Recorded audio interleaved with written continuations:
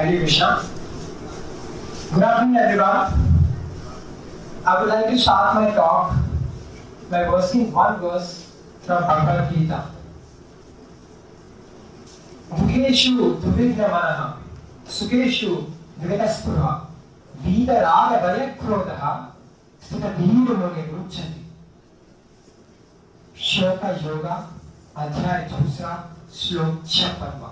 Second chapter, verse 56. अर्थात जिस मनुष्य के लिए सुख और दुख समान अवस्था, जो स्थिर बुद्धि वाला है ना, वही सिद्ध पुरुष कहलाता है. What is the meaning? A person who controls his emotion amidst of love, happiness, sad, anxiety is considered to be a sage. Humanity at crisis. Humanity is abandoned. Humanity is shackled by the bonds of this big ideologies called capitalism and imperialism. I was raised in a Hindu Orthodox Brahmin family.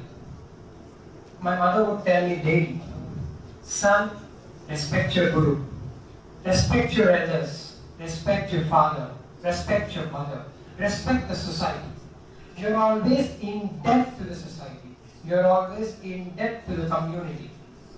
And I wonder, is the community in debt to me? Will the community ever be in debt to me? In this journey of finding that community is in debt to me, I was thrown into this exhilarating, adrenaline rushing, this overrated course called engineering. I was thrown into the first year, and the first thing I get is, I came across this thing called class representative. Class representative, I would say the slave, right? A slave of a class. So, I was so fascinated by this term and I wanted to be a class representative. Simple enough. So there's a guy who would constantly bully me, who would scrutinize me at each and every topic. So that I thought, well, this is one more moment to bully him. Come on. He contested against me, and I must tell you, I miserably failed. I failed in a contest where I was loved by so many, and I loved many, and still I lost. I forget it. We both became good friends, and I forget it. I don't care about the information I got. So, somehow that stuck in my brain. So, in the second year, I was thrown into this adrenaline rush in second, third, and fourth years. I was asked to remember the threshold voltage, the frequency, the wavelength, what is diode, what is transistor. I was hearing this popping of figures, 8 lakhs per annum, 12 lakhs per annum, 13 lakhs per annum. I was also in a mood. I thought that I was finally into the engineering. Then I entered one of the most biggest events in SR Engineering College, which is SREEMO. SR institutions, model United Nations, blah blah blah. It's a big one, forget it. So, what do you do in SREEMO? You have a bunch of people talking about a situation, talking about a topic, and at the end of the third day, you'll be having a resolution. What is that? You discuss 3 days and you give brilliant speeches, and what do you come up with? Set of solutions. Simple enough? So, I wrote a set of solutions and I was the winner of that council. I got a staggering number of 98 votes in 110 delegates. And I won the competition and I was declared the best delegate of that competition. What do you think? It's not about winning and losing. It's about winning at right point. I thought, yes, the community is always in debt. The community will always pay the debt to you. So, what is humanity? A deceptively simple question, and yet it is the key to understand the relativity of this whole world. Humanity is buying everything. Humanity is buying happiness to sadness. It is buying babies. It's buying parents. Humanity is buying crude oil to diesel generators. Humanity is buying piece of land. Humanity is buying wars. humanity is buying everything and human beings are buying. These developed Homo sapiens, as we have achieved that, the greater Homo sapiens, as we are called, we thought that humanity is achieved by peaceful and violent wars. And we in this generation, we fight violent wars for peace. So, what is humanity? What is sin? What is? I am a Brahmin. I don't eat non-veg. That's a sin for me. What is sin? How do you describe a sin?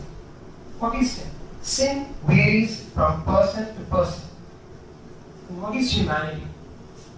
And I'm not Thanos. I don't have an infinity gauntlet. I don't have the infinity stone. I wouldn't just snap my fingers and I would tell, yes, the humanity is restored in this world. No, I wouldn't let you to believe in that false thing. Humanity is not achieved in a snap. Humanity is never achieved in a snap. Nothing is achieved in a snap, except the Thanos. Thanos has the power to achieve in a snap. So, I won't say that you can achieve a humanity. I won't say that you can achieve a humanity. You can achieve a humanity. I would say that it starts from you. Go home, talk to your parents, tell them who you are. If you are an addict, if you are a drunkard, if you are a smoker, talk to them. Humanity is achieved when you lose the war within yourself. They are always the warriors, right? They are always the warriors, constant warriors, right from the birth till the death. So, what is humanity? A deceptively simple question, and yet it is the key to understand the relativity. So now, we know we all sell our dreams. You sell your dream, I sell my dreams. We peddle love back at home. We peddle love to everyone in our homes. So, what is humanity restored? It starts with you. I wouldn't say UNO and WHO means humanity. And if you search humanity in Google, it says a quality of being kind and compassion. Lol. Quality of being compassion? Right. I think that's what lacking in our country. In our world, right? Sorry. So, I'm not saying you to go and sacrifice your life in a war. I'm not saying you to go to a Gulf war, war happening in Palestine, Israel, and Palestine is, the war and Syria's war and ISIS war. I'm not saying you to participate in that. I'm saying humanity, you can see humanity in each and every point of your life. So, what is humanity? A deceptively small question, and yet it is an understanding to the relationship and relativity of this world. Thank you everyone. Thank you.